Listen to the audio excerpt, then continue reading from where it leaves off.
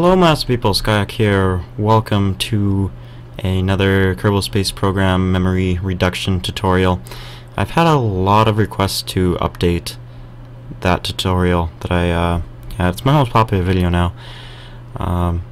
And I kinda agree on the need to update it, but I also don't, because there isn't really that much that's changed with it. Anyway, I'm doing it. It should take like 2 minutes.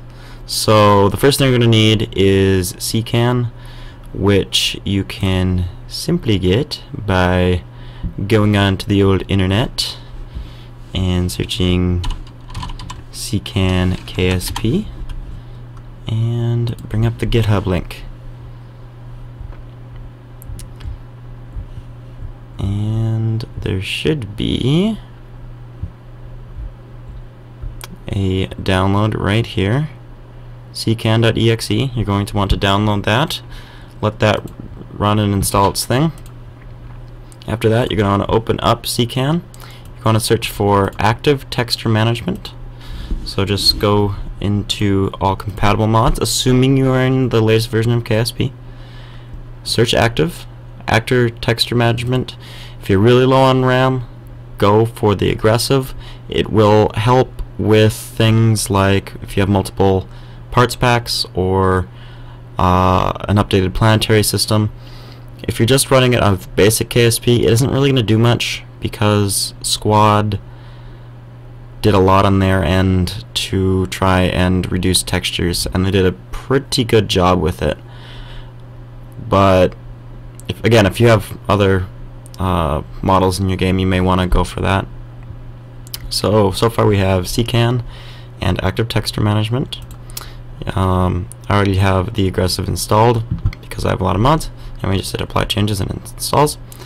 The next thing you're going to want to do is go to your Kerbal Space Program directory. Mine is under Steam. Right click on the KSP.exe.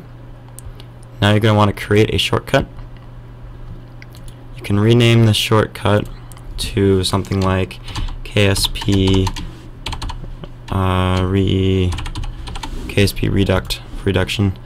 Now the important part, properties. What we're going to be doing now is changing the way your graphics adapter handles the rendering for KSP. So I have this lovely little piece of the file here. This will be in the description as well. Space-force-D3D11. This is what's going to adjust your video adapter to allow for a different rendering procedure. I don't know the most about this. This is just kind of what I understand. So under target, you'll see that this is the directory to your Kerbal Space Program executable. You're then going to want to paste that at the end, hit apply, and OK.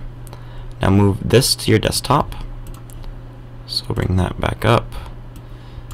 So these two are the same thing, but this is your executable, and KSP might have to run a time or two if you have a lot of mods in order to compress the textures, especially with active texture management. That might need a few times running through it, but it should be fine. So just have a little bit of patience, and yeah, so I have it right here.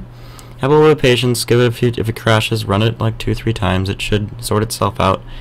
If you have weird visual artifacts, maybe go back to the first tutorial, look at that one, look in the comments in that one. There's a lot of helpful advice in the first tutorial. I'll link that in the description as well. I hope this helps. I know there's not that much that changed from the first one, but yeah, so thank you for watching, master people, and I will well, I guess I won't see you in the next episode, but I hope this really helps. So see you later.